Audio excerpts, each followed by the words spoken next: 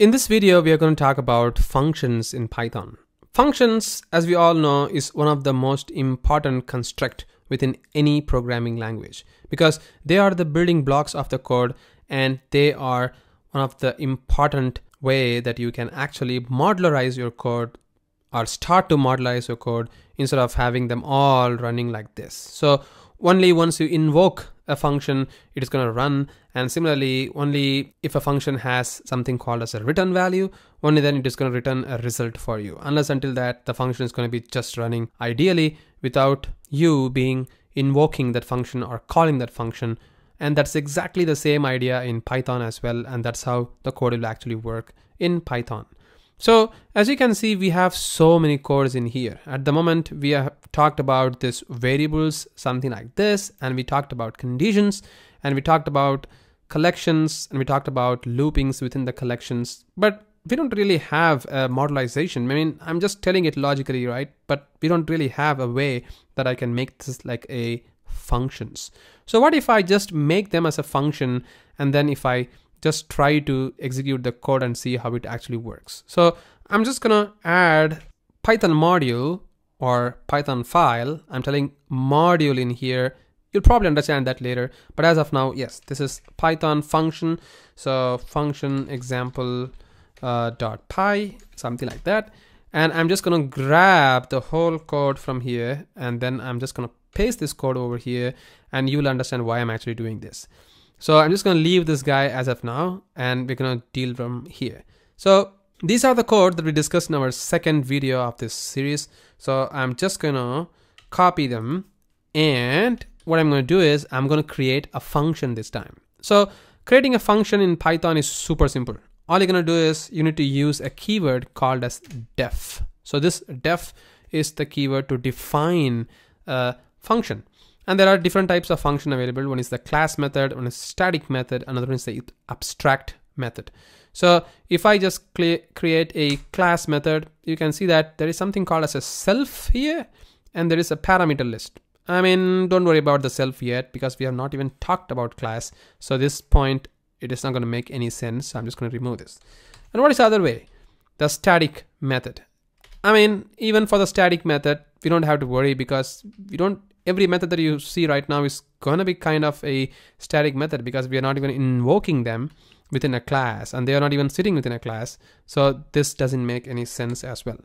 But there is one more way, which is going to be the abstract class. Even the abstract method is not going to make any sense at the moment because we're not working with the classes. So the simplest form of the method which we are talking about is the normal function like this, like def, and then you give the name of the function. So the name of the function, let's call this as variables example that we worked, or maybe just like variable. And then you can open parentheses and close the parentheses, something like this. And you can see the color has changed to green.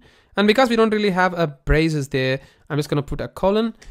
And once I hit enter, you can see that there is this indentation automatically coming in, which is the 4 spaces. And then you can just paste the block of code that we just copied. Once you copy that, you can see that this actually the indentation goes wrong. You basically need to maintain this indentation for each and every line of code that you execute. If not, the code is not going to execute and it's going to work in a different way. So this is the method block basically. And this method actually has all this line of code that you are seeing over here, right? So if you execute this particular piece of code, this 4 lines, it is going to print a value for you. So probably what I'm going to do is I'm just going to comment these codes that we wrote all these days.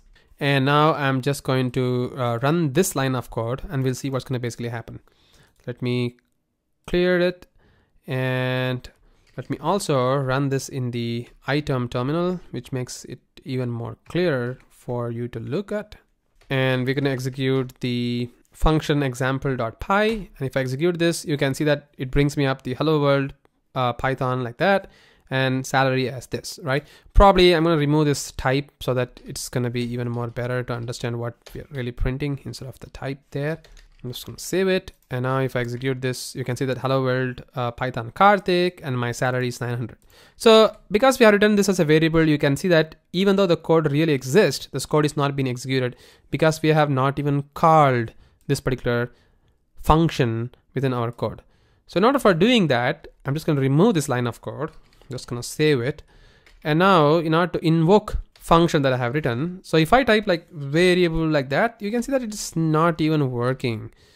The reason being, you are actually calling this variable function before even declaring it. So you need to do something like this, and now you can see that the variable is coming in. It's not like the compiled programming language in like C# or Java where you can call the function even before declaring it. But here you need to actually tell the program that you need to call this after declaring it in Python. If not, this is not going to work. So the intelligence of Python is almost super awesome to tell us this particular difference for us. So now I have just called the variable here, and now if I execute this code, you can see that it's going to print the same value that we have actually typed in over here. Of course, there is this type. So probably if I just do something like this, it's going to print. And now if I run this, you can see that, oops, you can see that it just prints me up pretty much exactly like how we did it. But yeah, this is the functions within the Python. And now we have actually printed the value within this particular function, right? So what if I want to print the value out from this particular variable? Let's say if I want to return a value out from a function, and then I want to print that particular value later on, instead of printing within this particular variable's function. So in order for doing that, let's say I'm going to choose some other code that we already wrote. For instance, this one, the configuration for the dictionary. So I'm just going to uncomment this particular piece of code over here, something like this. And let's say if I want to put this whole value within a function and then print the value. And also this time, I'm also going to show you how that we can pass a argument within a function as well, which is also very, very cool, right? Because without an argument within a function, it's like nothing, right? So I'm just going to say def, and I'm going to say get dictionary value. And then I'm just going to pass in one of the dictionary value. Let's say I want to get the value like browser or AUT or test or log from it. So I'm just going to say value. Then I need to return the configuration value out from it. So I'm just going to say configs dot get of the value which I'm actually going to pass in. So maybe, or it's not value, basically it's a key, right? So we are passing the key and we're going to get the value out from it. So I can just type like key, and then I expect a value out from this particular dictionary. So instead of doing this kind of code that we already wrote over here, I'm just going to probably remove them all. And if I want to print this particular value, so you can see that I'm using a return keyword, so which means it's going to return a value out for me. And let's try to print this and see what's going to be the result out of this particular function, like get dictionary value. And I'm going to give something like maybe test, and I'm going to save it. And if I run this particular code, oops, I'm actually running the first.py. I probably can run this one over here. You can see that it returns me the smoke coming in, which is nothing but the test which I gave as smoke. And if I give like AUT, I'm going to save this. And if I run it now, you can see that it returns me the Google site. So we also saw how we create a function, how we pass a parameter, and how we get a value out from a function using the return keyword. So this is how you can actually work with functions within Python. And this is exactly the same way how we work with other programming languages. If you have not worked with any programming language, this is super simple in Python. Just one keyword like def, and everything is going to be happening for you magically. And this is really, really awesome. And similarly, you can pass any number of arguments within the functions, pretty much like other programming language. This is one argument. If you want to pass other arguments like this, like key and is value, something like that. And you can keep adding the argument as much like how you want. And the code is going to work pretty much exactly like how you can overload the method and all those stuff. So those things are also going to work for you within Python. And there is one more way of working with Python's argument, which is nothing but the arbitrary arguments, where you're going to pass the asterisk of any parameter name. Let's say something like this. So this way, what you're telling the code is, maybe you're going to pass just one argument, or maybe you're going to pass any number of arguments within it. So you don't really have to specify like only 2 arguments that you need to pass, but you can pass like 3 or 4 or 5 based on how many number you want to. And it just works pretty much exactly like how you want it to be working. So this is other way of working with it within the arguments of the functions. And yes, these are how you can work with the arguments within the functions.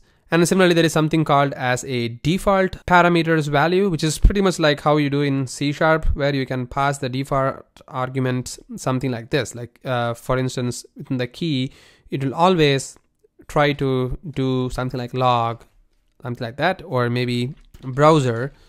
And even if you don't pass any value over here, let's say AUT, I'm just gonna do something like this. I'm gonna save it. And if I try to run this code, you can see that it's going to bring you the Opera. So even if you don't pass any parameter within this particular function, it's going to execute it for you.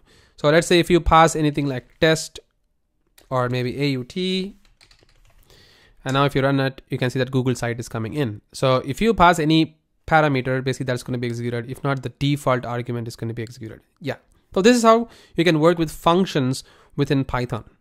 In our next video, we'll start working with classes, because as you can see, our code is getting very, very bigger. We have 2 files. Somehow we have to maintain our code in multiple classes. And that's exactly what in automation testing we will be doing with Selenium, like page object models, or maintaining the properties and running the test, keeping the separate test. Everything is going to happen in classes. So classes is the next step.